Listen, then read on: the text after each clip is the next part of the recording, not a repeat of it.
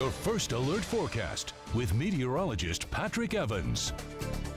They're still lurking out there, though. We're going to keep our eye out for those murder hornets. Beautiful morning out at the Classic Club. The winds have calmed down. The skies are nice and clear, and our temperatures a little bit milder, but we still have red flag warnings. They abound across Southern California, the desert Southwest. Freeze concerns, frost concerns, coupled with that, very dry conditions.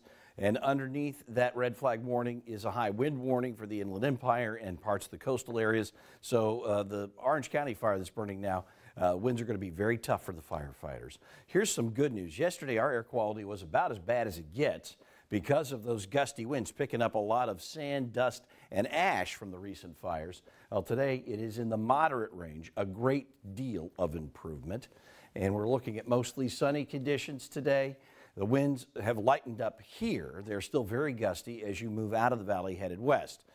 Close proximity to this area of low pressure keeps some wind speeds up across Southern California. High pressure will build in over the next couple of days. As that occurs, our daytime highs will start to warm back up closer to seasonal averages. Right now, if you're headed out this morning, still in the upper 50s, Palm Desert, Cathedral City. Otherwise, we're in the 60s.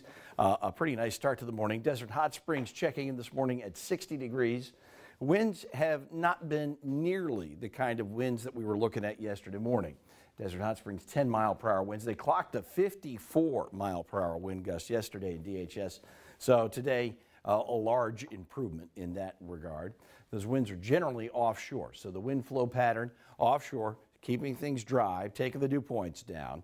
Our temperatures, though, will be a little bit warmer. Should be around 78, maybe close to 80 today, but we get back into the 80s by tomorrow. That low tracking farther toward the east, high pressure building in from the Pacific, keeping skies clear and starting to elevate numbers. Tomorrow will be in the lower 80s. From there, on the Comfort Air 7-day forecast, we get into the mid-80s on Thursday. For your Halloween weekend, we've dialed up 92 degrees. It'll be a little warm for the pumpkins.